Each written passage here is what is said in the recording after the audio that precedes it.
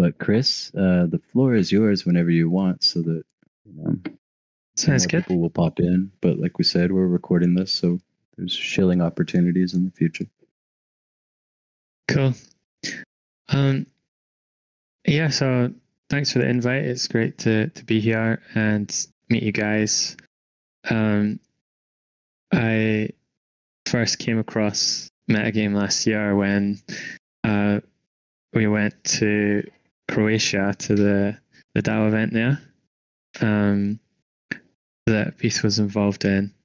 And yeah, just love what you guys are doing. Like, you've got this super authentic Taoist vibe going in this community, and yeah, so big respect for what you're doing.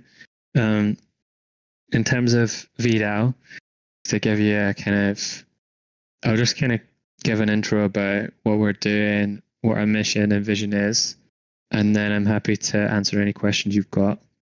But just to set the scene, VDAO is very interested in regenerative living. We're a community of people that want to accelerate it towards regenerative living in a decentralized way. And what we mean by regenerative living is really kind of using technology and building technology to live more in harmony with nature, and live in a way and develop tools and products and tech that is, and also just communities and experiences that are high tech, high touch, and high nature. And we believe that these three elements combine into this regenerative lifestyle where, we're not completely rejecting technology and going into our bunkers and like saying, oh, like we don't need any tech. And likewise, we're not like going into the tech world and being like, oh, like nature, so what? We're like harmonizing those two things and using them to really regenerate the earth, and also to live in a regenerative way. And a big part of what we believe in is, and what we're kind of building community around, is that if we can move into a regenerative paradigm where we think more about ecosystem health, and if we think more about taking actions which can promote positive benefits within the ecosystems we live in, and likewise build tools and communities that also do the same, that we're likely to start seeing some positive externalities manifesting around us. So the ecosystems that we depend upon, if they get healthier, there's going to be feedback loops and benefits that come back to us and back to our communities. And we're really interested in that. And in contrast, we've got a manifesto that's live right now on VDAO.io, and we talk about in there about the meta-crisis thesis. And in that thesis, which has kind of been developed by Daniel Schmachtenberger, there's a great Green Pill podcast about it actually, where he goes into detail about this with Kevin Iwaki.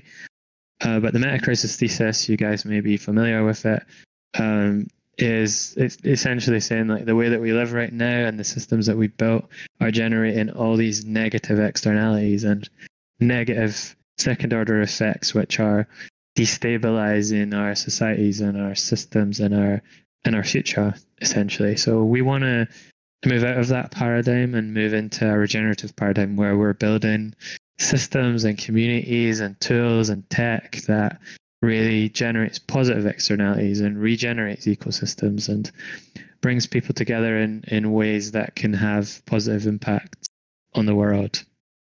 So within VDAO, we're a community of people that believe in this vision of the future, a regenerative future, and we're a community of ecosystem builders. So we're not just interested in theory and research, although that does have its place. We're not just interested in philosophy, although again, that does have its place. What we're interested in is crystallizing all this knowledge and bringing it together and building building shit, building products, building ideas, building solutions, and really regenerating the planet through our actions, with actions within our community.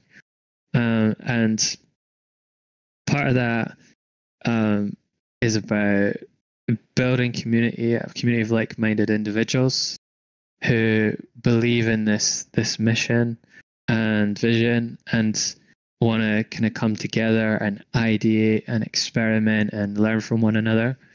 And in that sense, VDAO is really, it exists as this bridge between the world of digital builders and the world of physical builders. We've got members of our community who are like crypto natives, Web3 natives that have been around the space for years and are very familiar with Web3 and DAOs and all that. But likewise, we've got people in our community who come more from the physical world of building regenerative landscapes, and focusing on regenerative land design and building homes and building creating ecosystems in the physical world. So we've got people who come from that background, and we've got people who come from a more digital background, and they come together in VDAO as this kind of melting pot of different ideas where, you know, we're all learning and growing together, and eventually, so at this phase in our journey, we're still early. So our main focus right now is on bringing people together and creating space. We're kind of optimizing the DAO for emergence. That's the way that I like to think about it. And Ben, our community manager, is really crucial in this. We're kind of creating space for interesting things to happen, connections to form, and, you know, the DAO to emerge and the community to emerge out of there. And we're focusing a lot on that. So at the moment, we're holding a lot of digital spaces. We've got weekly events happening. We've got a community call, Twitter Spaces, and we've got a Community Voices event where people from the community come and share something from their own experience. So, for example, next week we've got members of the community coming to talk about water systems and water management and rainwater harvesting. And we also have a lunch and learn event where, like, for example, last week we had a lunch and learn on drone mapping and kind of regenerative land design mapping. And we're building on this over time, kind of offering these opportunities for the community to connect and also providing education opportunities as well. So we want to upskill and support builders from the physical world to learn more about digital tools and onboard into Web3. And we're really interested in that. In fact, our next Twitter Spaces with Griff Green from Giveth is going to be on that very topic. It's really important to our community. And likewise, we're also offering education opportunities to people from the Web3 community that want to learn more about regenerative land design. We've got a lot of permaculture teachers in the community and a lot of regenerative land designers and consultants. So it's really a place where peer-to-peer learning is happening all the time. We've got weekly events, and eventually we want to move this into the real world. So we did kick off our event in our DAO in East Denver, and we kicked it off with an in-person event, which was a lakeside gathering with Joe Lubin, one of the Ethereum founders, the CEO of Consensus, and he joined us. He's really into regeneration. He's really into regenerative living, and we just kind of there was about 80 of us just hanging out by the lake. We had a fire and we had some pizza, and it was just like a really nice vibe. And it was kind of, we intentionally wanted it to be quite within a natural setting next to the lake where people could just kind of hang out with no kind of real agenda as such. It's just an opportunity for people that are interested in regenerative living to hang out. So we kicked off the DAO from there, and we've moved in to do more online events, but this kind of sets the scene and sets the template for the kind of future in-person events we want to hold. So we're interested in doing something in FCC in July, and eventually, looking forward to next year, we're going to start running more in-person events. And throughout next in 2025, we're going to move more from this early foundational kind of emergence phase of the DAO into more of a kind of solution in focus, where we're actually bringing people together for ideathons to think about like what solutions do we need in the regenerative living space, how do we build them, and the community will be coming together to find the best solutions to some of the most challenging problems that we face. And we believe that Web3 bringing together physical builders and digital builders is going to lead to solutions that can have a kind of meaningful impact on the meta crisis and improve our lives and help us transition into this more regenerative paradigm, which is our ultimate mission. So just to summarize, we're starting off at the moment focusing a lot on awareness raising and community building and education, both bringing together builders from the physical world and the digital world. And as our community grows and evolves, we'll be moving more next year and throughout this year towards more in-person events, and eventually to ideathons and larger events where we're kind of bringing people together to solve some of the challenges we face using technology and developing products that are high tech, high touch, high nature. That's where we believe the solutions lie in this area. So that's a kind of brief overview of VDAO. I'm happy to answer any questions that you guys may have. And yeah, we can take the discussion wherever you would like. Yeah, I have many questions. You covered a lot in that. I put some links in the side here. I put the link to the Green Pill podcast that you mentioned. I also put a link to one of our meta views with Stephen Reed that also goes into the meta crisis. Nice. It's a great episode if you have some time. I threw the consensus up in there. We mentioned your Twitter space with Griff. We had Griff here a couple weeks ago as well. Love the cross-pollination happening. I really like the way that you're going about it, and it seems like you are engaging people and bringing in different walks into the space, like by going into the permaculture and obviously mingling with other Web3 projects, but it's good to see more regenerative projects that are kind of bridging that gap between the high tech and, like you're saying. Can you elaborate on your high tech, high touch? Mm-hmm. Sure. Like what do those three catchphrases mean the most to you? Yeah, sure. Just to pick up on that point about like bringing in new people into the space. So my background is, originally I was did my master's in social work and worked as a social worker for many years, but then I got into permaculture and permaculture teaching after I moved from the city into a more rural area. And I got really into permaculture, mainly to build a forest garden at my place.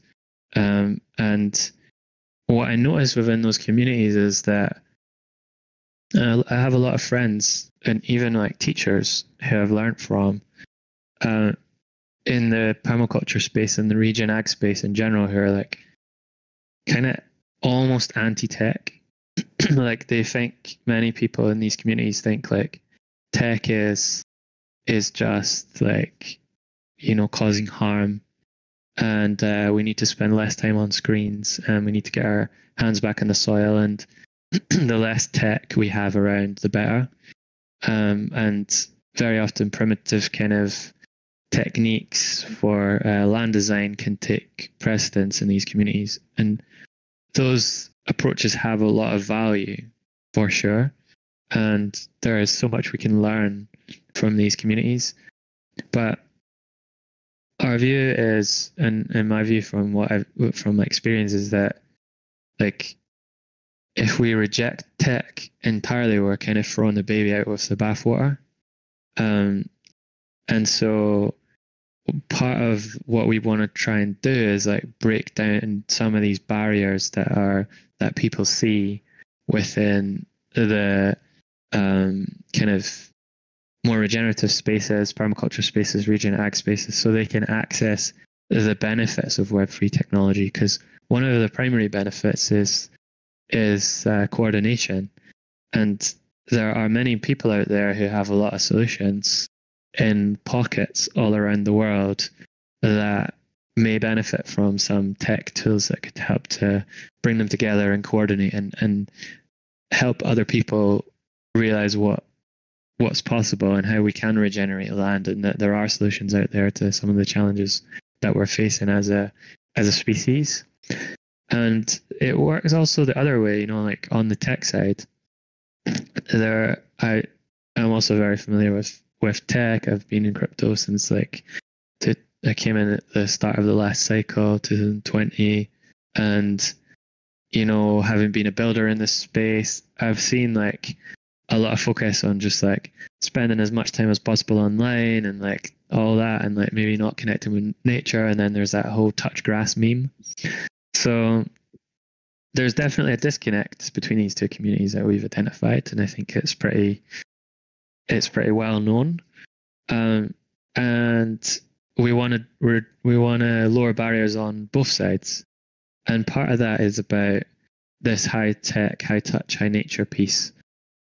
When we talk about tech that's high nature, or we talk about even just high tech products that also take account of nature, what I mean by that is like it's products that enhance the natural environment that we live in. So for example, if I take it back to a very kind of personal level, like as an individual, if you have a home and you want to generate some energy within your home, you put solar panels on and generate energy. That in itself, that's a regenerative solution. Then enhancing that also with food forest in the garden that's generating more yield, and maybe a rainwater harvesting system that's generating more yield for you than perhaps some battery storage and some other solutions that are helping you to become more anti-fragile in the way that you live, more regenerative in the way that you live. And then if we can add digital tools on top, which incentivize that behavior, and I think that's where Web3 comes in. So we can develop more anti-fragile lives as individuals, but collectively, if there's ways that we can coordinate and learn from each other and come together using Web3 primitives and DAOs and tools that can actually bring communities together across the world in different decentralized kind of pockets, coming together to learn from one another, then we're enhancing the anti-fragility and the I guess you could, the resilience too of those communities through those tools. And so there's the incentive piece, there's the coordination piece that comes into play, and just briefly to touch on like what we mean by high touch. By that we mean like there's an essence that you can pick up in some communities, and even like within a village, a traditional stereotypical village that you might imagine, maybe a kind of slightly romanticized notion of what life can be like there. But if you imagine like people looking out for each other, good vibes, community, it doesn't necessarily have to be like co-living, everyone living together and all that, but like there can be community spaces. So everyone has their private home, but there's community spaces where there's like great vibes. That to me is a high touch environment. And as we have moved more into urban communities, some of that has become harder to find. Now there's definitely communities within cities that maintain that high touch, those strong relationships, good vibes, hanging out together, you know, that's still there in certain pockets, but we want to foster that within VDAO, and we believe that that's essential. These are like the core components of regenerative living in our minds. Does that answer your question? Yeah, it answers my question and makes me want to keep talking to you for a long time. Like the more I'll have to pop into VDAO. Yeah, that's good. You're very welcome. Yeah, thanks. Yeah, it definitely answers my question. I put a post up here of Solarpunk Nomads. They're going to be our guest next week. They work on some projects with solar panels on bicycles and with batteries. I thought of it as you were kind of mentioning that. I really do feel that there's an underutilization of Web3 in the incentivizing people to do good regenerative actions. So I love that you're thinking in that way. And I would like to see more things like that happen where, I know you mentioned helping with like gray water and rain catchment systems.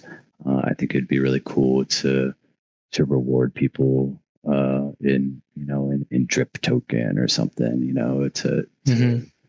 to collect water, or there's some strategies that exist outside of blockchain right now for selling your solar energy back to the grid and stuff. I feel like Web3 and blockchain can be a huge stepping stone and things like that.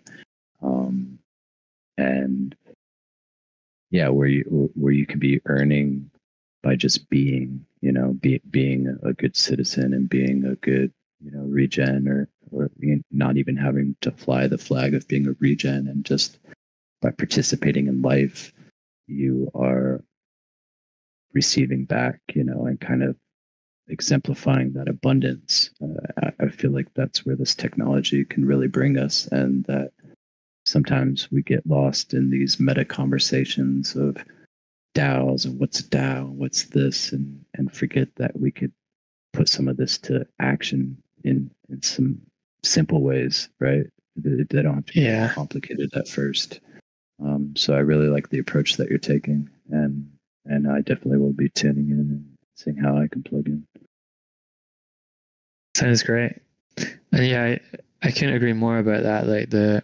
Like taking small steps, and also not even having to put a particular identity on, like we don't have to say, oh, we're regens, or we're this, we're that. Okay. Like there's something about our current economy that incentivizes a very kind of extractive approach in it, and a really unhealthy relationship with the natural world. And I think the technology that we have available to us now, particularly within Web3, can help challenge that narrative, and not just from an intellectual point of view, from an actual practical level.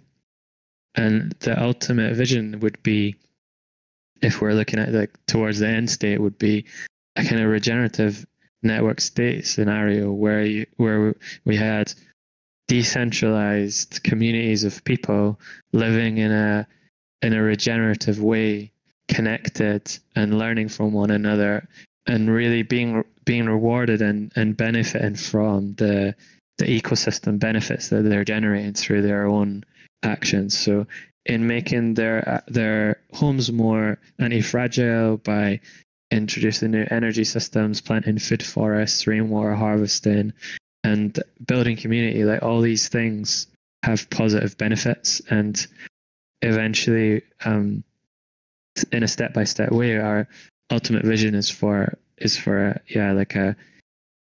a lot of these communities to be springing up all over the world, and into a kind of network state like group. Absolutely. I love the vision. Are there any other communities that you see? You mentioned a Green Pill podcast. Are you working with Green Pill Network chapters around? Yeah, we're big fans of Green Pill.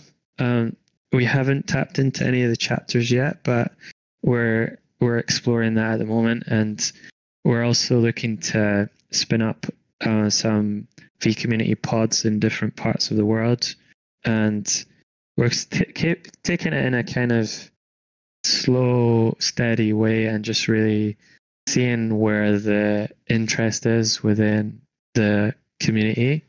But eventually, we want to have a playbook, and that will help people spin up a node within their area, very similar to the way that the Green Pill guys have approached it. And we imagine like there are tons of DAOs out there doing regenerative work. Like I'm thinking about Regens Unite. They're exploring the possibility of putting on a regenerative village at ACC, and we're talking with them about how we can get involved in that. And there's other events happening through the Zuzulu network that we're really interested in throughout the year. And yeah, I think these challenges that we face are not going to be solved by any one individual or any one community. It's going to be a huge collective effort, and the more connections and cross-pollination there is in the space, the better from our point of view. Yeah, I couldn't agree more.